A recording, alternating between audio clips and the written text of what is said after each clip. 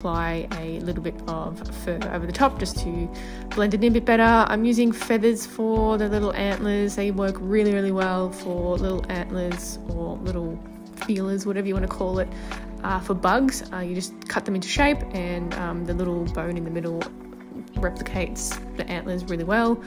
Adding a little bit of faux fur to the head and a little bit of colour, and then painting up all the little patterns on the wings using just some paint. You can water it down, you can use fabric paint. There's really no right or wrong way, but I mixed up this purple colour to match the colour on the Lunar Moth.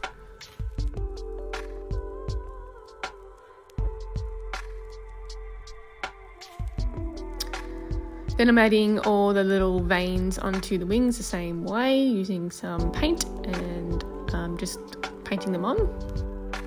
I've also made some stickers which are available in my shop as well. So they're both available in my shop, cringenet.com.